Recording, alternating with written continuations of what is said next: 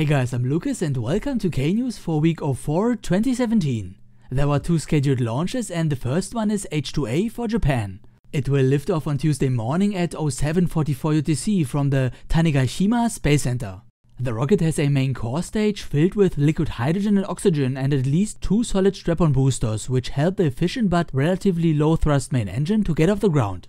The engine is built by Mitsubishi Heavy Industries and pushes the rocket up with a force of round about 1000 kilonewtons, which is similar to a single Merlin engine of the Falcon 9 rocket.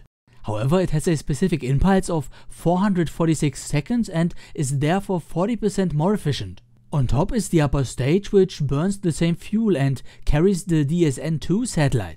After liftoff, the rocket will head east to shoot its payload on a geosynchronous transfer orbit.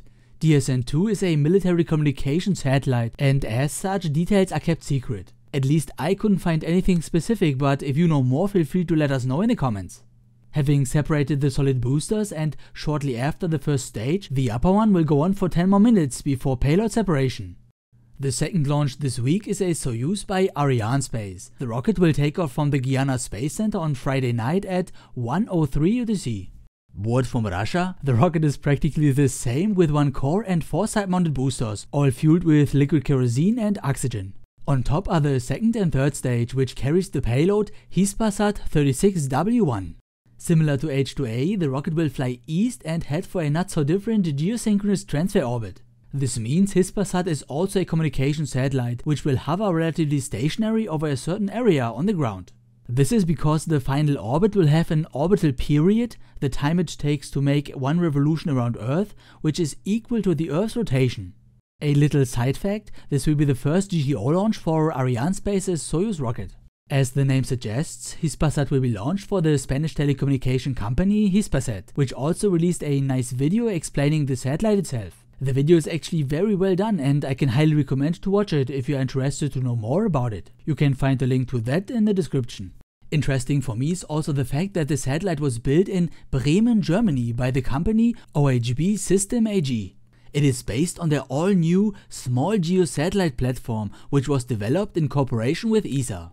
The company also works on next-generation satellite technology, which for example uses ultra-lightweight antennas made out of carbon fiber reinforced plastic. Once the frigate upper stage has completed its 80-minute-long burn, it will enter into its ballistic phase and separate Hispasat, which will go on with its mission to circulate its orbit over the course of several weeks. Now in the end, a quick shout out to my patrons who support my monthly crowdfunding campaign. Dankeschön, and if you want to contribute as well, simply follow the link in the description. This week's German lesson is inspired by the freezing temperatures in Germany right now. Nachts ist es kälter als draußen. The literal translation would be, at night it is colder than outside, which makes no sense. Well, the German version makes no sense either, but is still used to point out somebody is talking nonsense. It is typically initiated by a yo, yo, und nachts ist es kälter als draußen. Okay, that shall conclude episode 72 and I hope to see you in the next one if you like. Auf Wiedersehen and thank you for watching.